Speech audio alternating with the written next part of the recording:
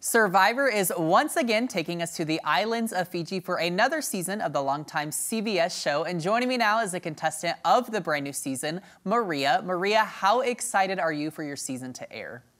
I am thrilled, beyond excited. It's been a really, really long wait, and to finally get to see everything in front of us on TV and watch this show with my kids is like, we've been waiting a long time. Yeah, I can only imagine what the wait is like from coming home from Fiji and waiting for the world to see what you experience. So Maria, with the season about to air, we want the audience to get to know a little bit more about you. So tell us about yourself. I am 48 years old. I am a doctor of physical therapy, but I left that career when I became a mom. And when I got back into the workforce, I started working as a parent coach. So a lot of people don't know what a parent coach is. Basically, I work with an occupational therapist, and we teach parents and adults without kids also about your nervous system, about your triggers, things that set you off, things that will help you regulate. So when you are triggered, what is it that did that? And how do you come back down? And how do you recognize those triggers in your kids? And so it's not coaching parents how to be parents. It's actually coaching you, teaching you about how do you kind of keep yourself in check so you don't, lose your cool on your kids. Yeah. And when your kids lose their cool, what is it that they're experiencing? Okay, that's super interesting. What's interesting about you saying that too is I feel like you've got a lot of varying life experiences. So do you feel like that kind of helps you or is maybe a strength in the game of Survivor? Absolutely. I would say, age is absolutely on my side and experience, right? There's a lot of experiences that I've had in life, different careers, stepping away from the workforce, kind of going through transitions of being alone or being in a new job or away from a job. And, those discomforts and getting used to being uncomfortable in life and different life changes, I think is really important to prepping for a game like this where you're going to be uncomfortable with new people, like it's a new job, Yeah, and So, I love that you say that age is kind of like an upside because I feel like in seasons past we see a lot of the maybe quote unquote older contestants come in a little bit more timid because of their age. So that's super, super interesting. Now, something else incredibly fascinating that I found out about you is that you first applied to the show 20 years ago and then of course in more recent times. So why did you want to be on the show then and why do you want to be on the show now?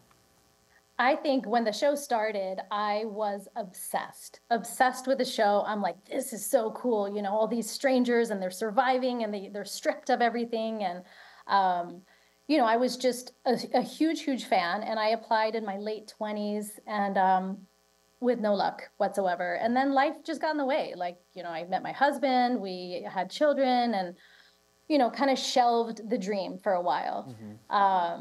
And so during COVID, when there was nothing to do, we were sitting at home like, what else can we watch? And for some reason, Survivor came back and I'm like, oh my gosh. And so I watched every season.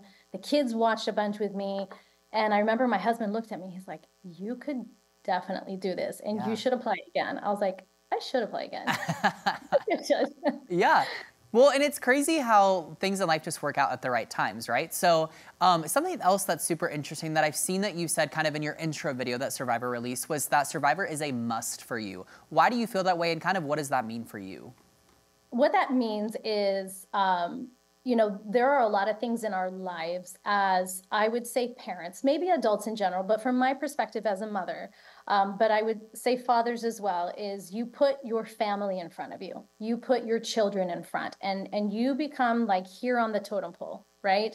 You eat the leftover mac and cheese off of your kids' plates, but you don't sit down for a proper meal because you should be making sure your kids are fed and you should be tending to this and, whatever it may be. And I think after so many years, I realized that there are dreams that I have and I don't have to just do what everyone else thinks I should do or I think I should do.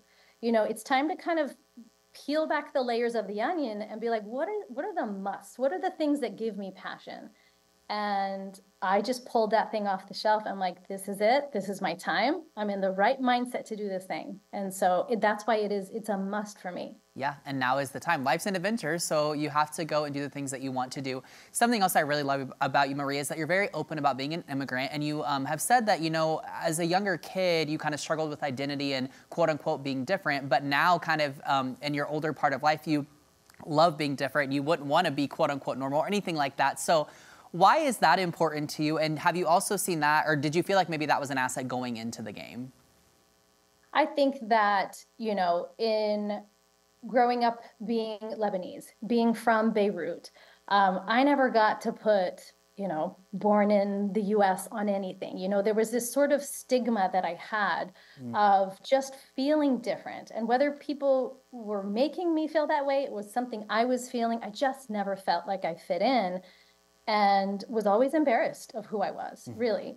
And it wasn't until my father passed that I was like, well, shoot, like, this is who I am. He is, and my parents are, like, they formed me into this woman that I am today. They gave me the work ethic. They, you know, they instilled in me that determination and perseverance. And I think it was at that time that I started to think to myself, I'm so proud of who I am. Yeah. Who I am is because of my parents. Who I am is because of the upbringing that I have had and the trials I've gone through because I was different. Yeah, I mean, accepting yourself takes a lot, but it's really important. So, Maria, back to kind of the game of Survivor, what makes you best fit to achieve quote unquote sole survivor status?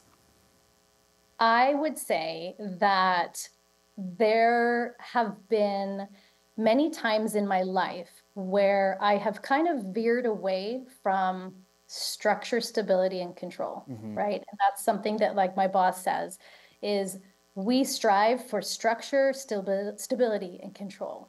And when you don't have that, that's what when you really see what you're made of. And so childbirth for me, right? Like, you might have this plan and you have these dreams and you have these goals, but there is no control when it comes to that. And so, you know, whether it's having children or moving states or countries or careers, you know, you just throw yourself into these situations, and your ability to adapt and your ability to persevere, I think that's really important. And that's that life experience, and it's the age, and, you know, and it's that not having the fear of taking that leap. Yeah. Maria, I'm so excited for everything you said. I'm excited to see how you do on this upcoming season of Survivor. But if our viewers want to keep up with you online, how can they keep up with you throughout the season? So I am still learning technology. Okay. But I am on Instagram. I do have a public profile. It's at Dr. Maria S. Gonzalez with the Z at the end. That's my public profile, and that's where I'll probably post most of my Survivor content. All right, perfect. Then keep up with you on Instagram then. Maria, thank you so much. We really appreciate it. For all of our viewers, Survivor Season 46, Wednesday on CBS. Do not miss it.